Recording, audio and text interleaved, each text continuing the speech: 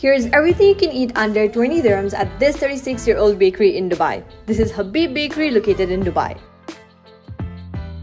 Reminisce and indulge in your favorite bakery items. We tried hot dog pizza for 4 dirhams and 50 fils, cheese and za'atar pizza for 3 dirhams and 75 fils, chicken roll for 2 dirhams and 50 fils, cheese kunafa for 4 dirhams and 99 fils, which was my personal favorite. It was so cheesy. They have a huge variety ranging from desserts to savories. What's your favorite snack from Habib Bakery? Let us know in the comments below. For more such videos, follow CurlyTales Middle East.